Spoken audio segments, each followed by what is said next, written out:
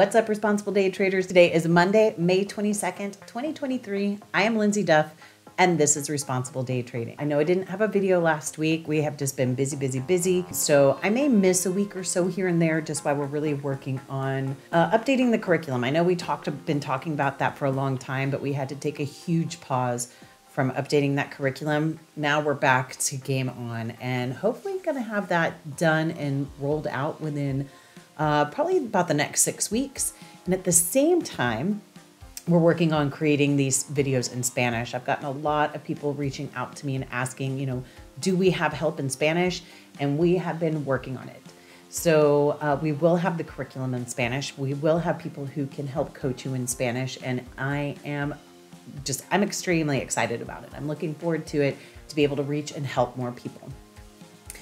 Okay, so let's talk about what we came here to talk about, and that is the market. So for today, I'm kind of excited, watching what happened last week. That market pulled right back down to the EMAs on the daily chart, pushed right off of that, and is right there just hanging out in that area of resistance. And so now we have to look and say, do we have the strength to break through here, or is this, just where it's going to stop and push us back to the downside? And so we're going to have to look at the signals around. We're going to have to see what they say, and we'll figure that out together. All right, so the first thing that we want to do is, guys, we want to bring up the news. All right, so we're going to head on over here to responsible-day-trading.com. We're going to go to news, and then we're going to go to market news. So when we're looking at the market news, we got a lot going on this week. Once again, nothing for today. Tomorrow, before the market opens, about an hour and a half before the market opens, we can see we start having news. 15 minutes after the market opens, and then 30 minutes after the market opens, we've got some high impact news tomorrow. So that could be an interesting morning. Wednesday, here we go, guys. Wednesday morning, an hour after market open, we've got crude oil inventories. And then at 1 o'clock Central Time, we got FOMC, and we know that can get a little bit crazy sometimes. So that is the one that I pay most attention to, and I make sure I am not in usually 30 minutes before, and I kind of watch it the rest of the day. If it's slow moving, then I may go ahead and participate after that. But otherwise, I'm just going to wait till it slows down, because sometimes it can pop so huge that it might just pop right through your stop and keep on going. Thursday, we've got some pre-market an hour before the market opens here, and then half an hour after the market opens here. We've got pending home sales, and then Friday is all pre-market. So it looks like it could be a really interesting week. Not just because of that, but because of what we got going on right here. So first we're going to look at the daily chart. And let me just emphasize this particular chart just a little bit more. What I want to look at is what happened last week. We pulled down right into this area of the EMA, and what happened? We couldn't break to the downside with the BBs. We couldn't break back below it with the price. It told us we were going to experience more up. Now, what's happened here, and I'm going to close this up just a little bit so we can get just a little more clear picture of this spot right in here. We pulled up to that area of that resistance that we have been looking at for quite some time to break through.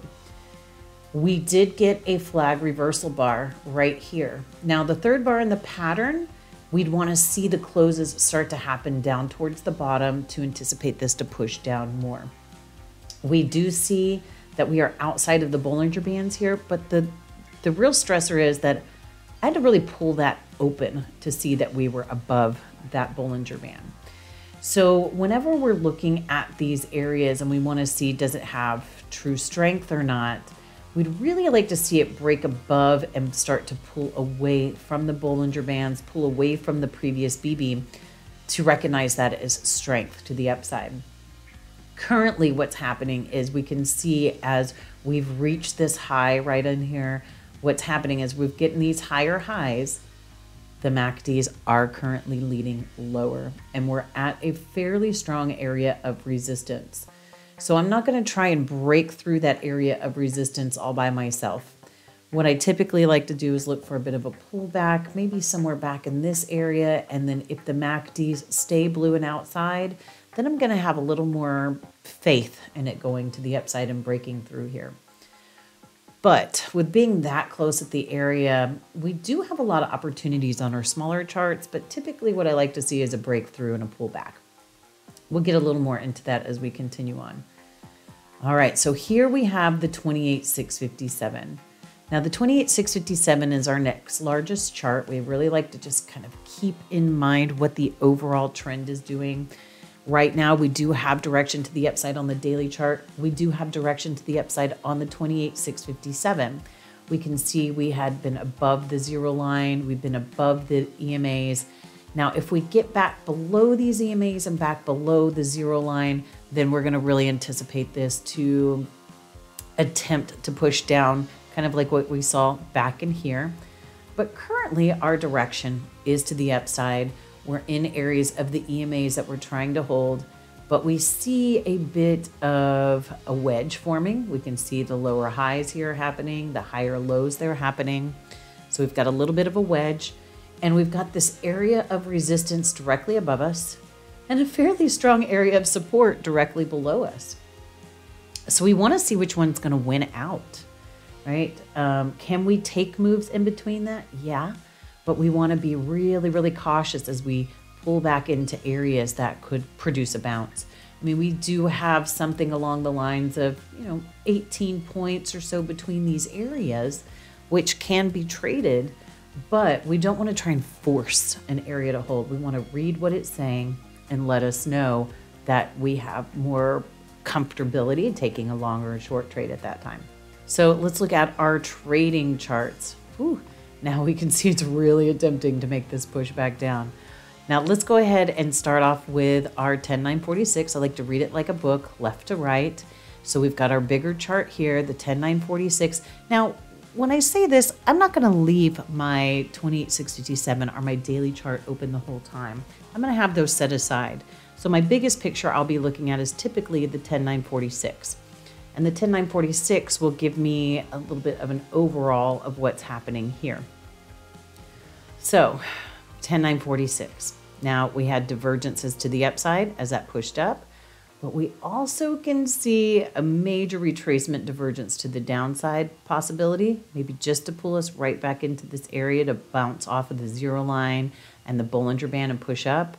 But I'm not going to try and be presumptuous. I'm not going to try and force anything to happen here. I'd like to watch it and see it happen. So we've got a pretty good area of support here. We've got a pretty strong area of resistance. Is this going to be a W pivot to push it to the upside? If it was, it looks like it's trying to fail now. So we'd have to see this slow down and start to push up here. Are we going to see a wedge continue to form in these areas and just get tighter and tighter and tighter until it breaks out in one direction or the other? These are all things that we have to think about as we're going through these charts and as we're waiting for our trades in the day. So if we're looking at the 10,946 currently, the direction is to the upside. We did pull away from the EMAs and from the zero line here. We'd like to see it push down further, but then we got right back above the EMAs and the zero line here. So are we going to see this roll off and continue up? Are we going to see this push to the downside?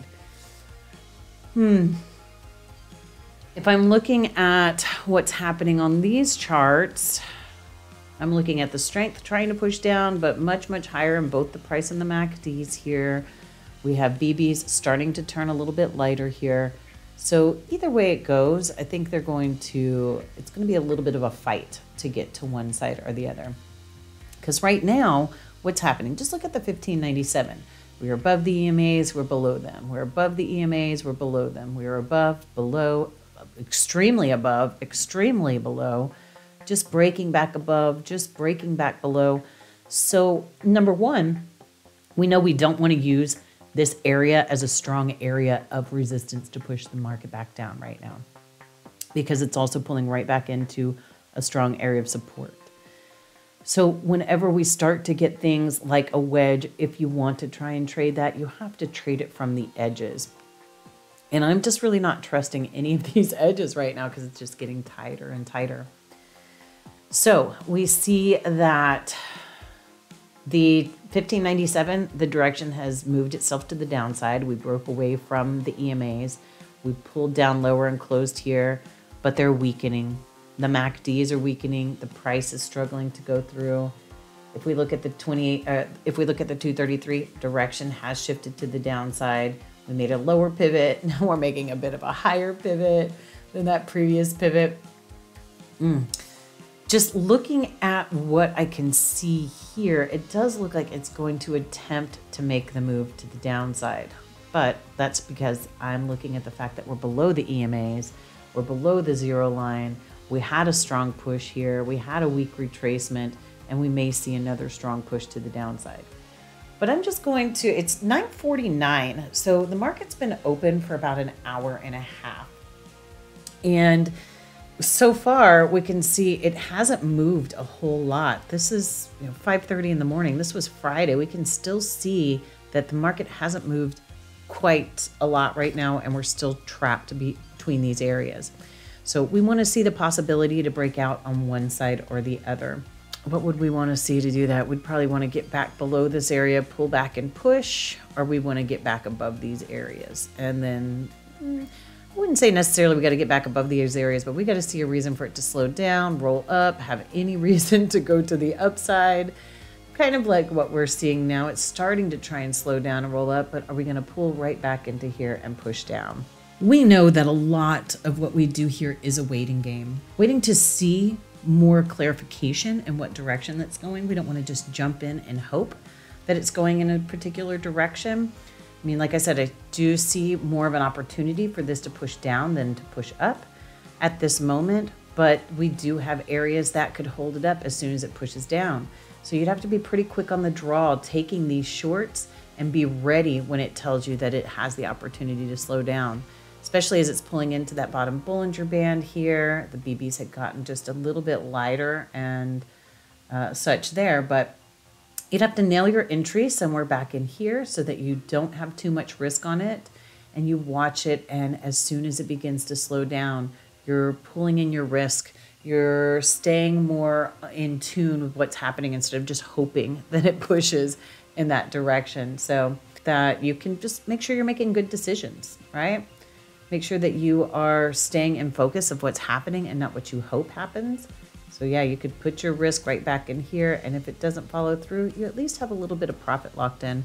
Otherwise, if you leave your risk all the way back here hoping, with the area of support that we've reached here a few times, with the fact that we've been whippy back and forth above and below these zero lines and these EMAs, I will want to make sure that if I haven't broken out of that area, that we're not going to see a nice steep pullback really, really quick after that.